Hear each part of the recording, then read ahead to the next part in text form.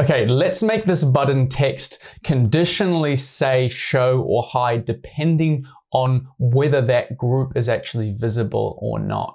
Okay, so we only want it to say hide, okay, if this group is actually visible, and we only want it to say show if the group is invisible. So how do we make that behavior happen? Well, rather than going to the workflow tab, okay, which is really about changing the states of elements and other parts of your application, we actually want our elements to react to the state of the application, or react to the state of other elements that are on the page. So to start with, let's just change this text to say hide, okay? We know that that's gonna be like the default behavior. When the page is loaded, this group is gonna be visible, so we can have this say hide. But when it's invisible, we actually want this text to change to something else. So the way to do that is actually going into the conditional tab, okay? And that's actually going to let us define some statements, sort of similar to what we've done here in the only when. Some statements that if they evaluate to true,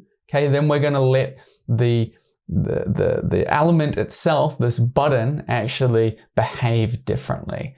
So what I can do is define another condition, right?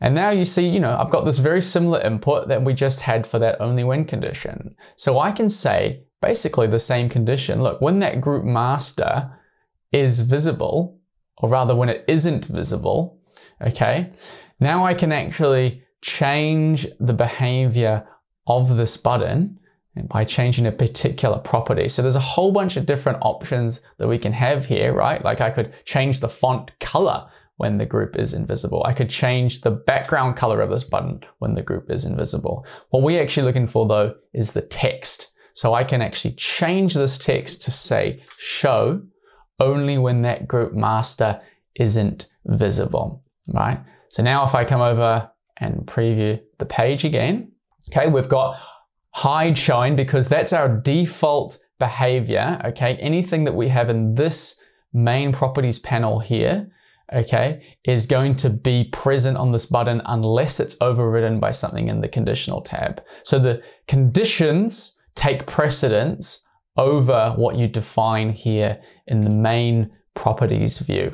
So now if I click hide, you can see that this button now is actually changing to show. And if I go and click on this inspect button, okay, which is part of the debugger, that's going to let me click on any particular element on the page and get a whole bunch of metadata about that element, including what conditions are acting on it. So you can see this green condition, meaning that condition is currently active, is saying that, look, the group master isn't visible, all right? And in that case, the text should be show, right?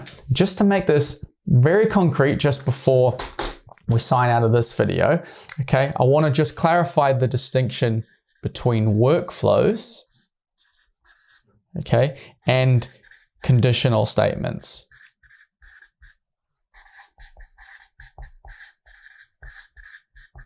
Okay, so workflows are really about pushing changes to the state of the app, right? And when I say the state of the app, that could be anything, any elements that you change, any of the properties of some of those elements, right? Workflows are pushing those changes onto the application. But for conditional statements, it's really the opposite.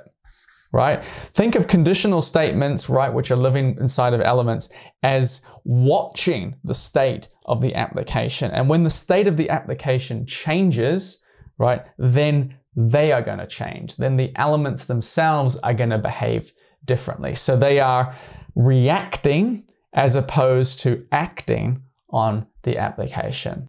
Okay, so that's some really basic functionality to do with the design and workflow tabs. But what about this data tab over here. Now, this is really like the heart of your application, because this is where you give your application a memory so that users can log in and actually do stuff and save stuff and interact with other users, interact with your application in meaningful ways. So I know the databases, if you're not familiar with them already, database can be a little bit of a scary word, but we're going to demystify it in the next video.